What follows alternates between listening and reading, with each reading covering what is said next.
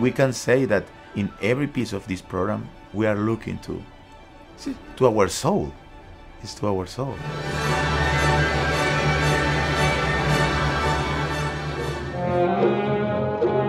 Villa-Lobos' music is so rich.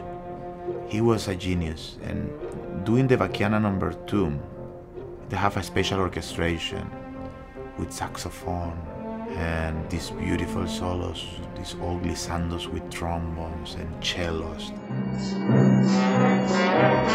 This piece have the Train of Caipira that is very famous and is such a beautiful melody.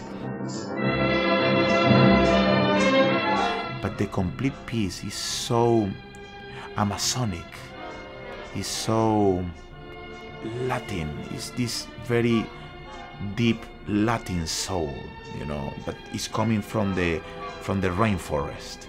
It's coming from these Amazonas sounds, you know, with this sensuality, Brazilian sensuality of Villa-Lobos that works perfectly.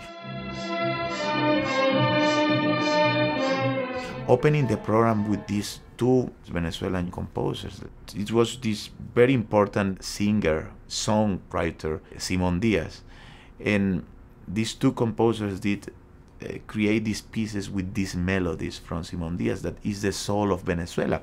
You can hear Simón Díaz music everywhere because such a beautiful and such a rich music too.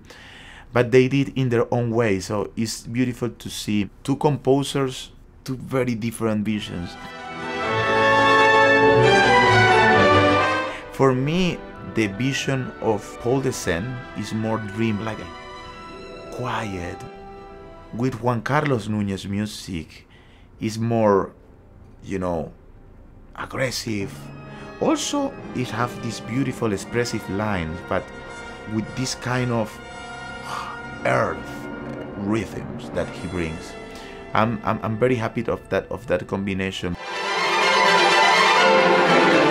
Now doing Pétrouchka in this program again is dance. It's a lot of dance around, and folk is the folk, you know, spirit of all of this music. So we are looking forward.